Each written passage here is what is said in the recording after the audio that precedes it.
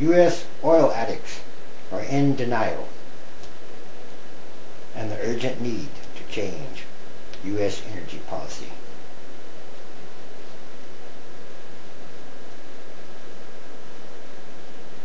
The addicts have now spoken.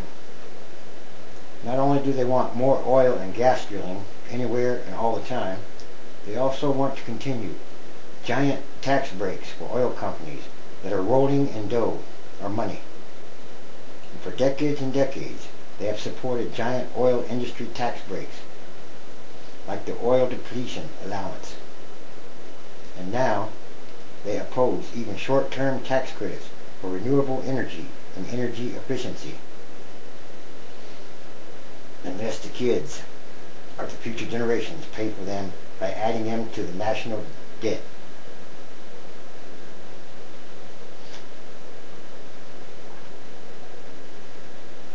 It's a dodge, for instance, when senators and industry representatives use the excuse of today's oil prices to call for drilling on the continental shelf, everywhere in the Rockies, and in the Arctic National Wildlife Refuge. And if they don't know any better, well, they should. The United States holds less than 3% of the world's oil and gas, yet uses approximately 25% of its annual production.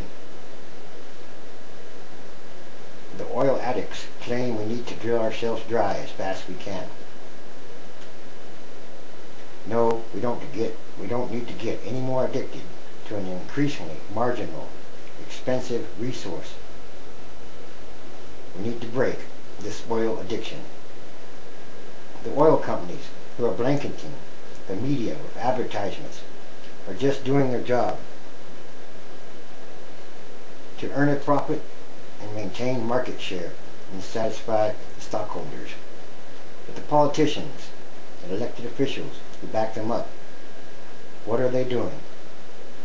They haven't just lost their logic, they have lost their sense. They have lost their sense of shame. They can't even blush. High energy prices are badly hurting everyday Americans. Millions and millions of middle-income households and lower-income households and small businesses are falling behind on their utility bills, partly because they can't afford to fuel their vehicles. The house of cards effect is that the money they spend for energy isn't available to pay the mortgage. Among one of the most amazing cop-outs in the history of the whole world, today's absence of dynamic, persistent, positive energy leadership in the White House, Congress, is bad. How do we ever adequately fund education, health care, transportation, and Social Security if we can't, or won't, or don't solve the energy problem? Would we, could we, should we? We can't.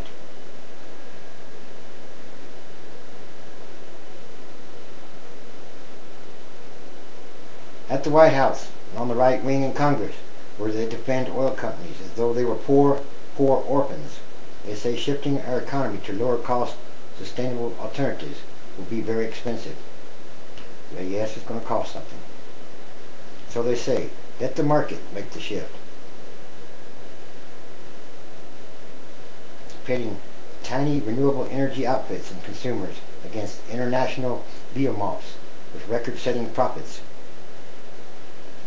So meanwhile, they watch as American consumers fork over at least $400 billion a year on foreign oil. And since oil is a world commodity, our demand helps fill the coffers in the Middle East, and what the McKinsey Global Institute has called the oil windfall in the Gulf. Oil dollars feed more terrorism, dictatorship, and jihadism all over the world. From Venezuela to Pakistan, to Moscow, to Iran, to Iraq.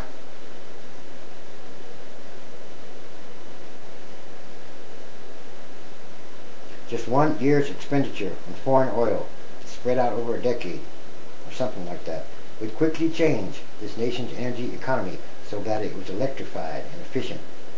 The nation could easily run on the renewable energy like wind power, geothermal, and solar.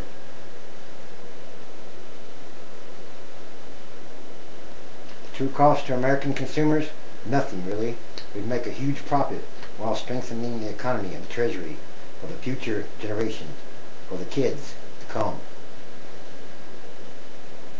At a time of an immense economic peril, we'd convert disappearing petrodollars to long-term domestic jobs and energy security.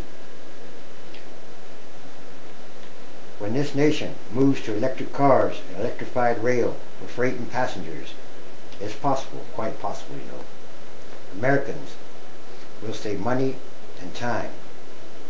Fueling a rechargeable car today costs about 1/5 what it costs to fuel gasoline or diesel. And it saves a lot of time too. But for now, we are waiting for the White House, which is not going to happen. Not with this present administration, because it's bad. While we are waiting for the oil industry and Congress to realize that the world is changing around them, and that they have priced our economy into perhaps oblivion, or into recession, and then perhaps depression.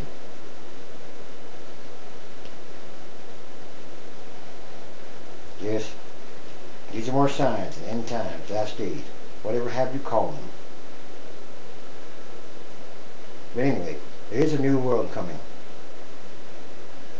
And a lot of things are going to have to change. It's called peak oil in the last days.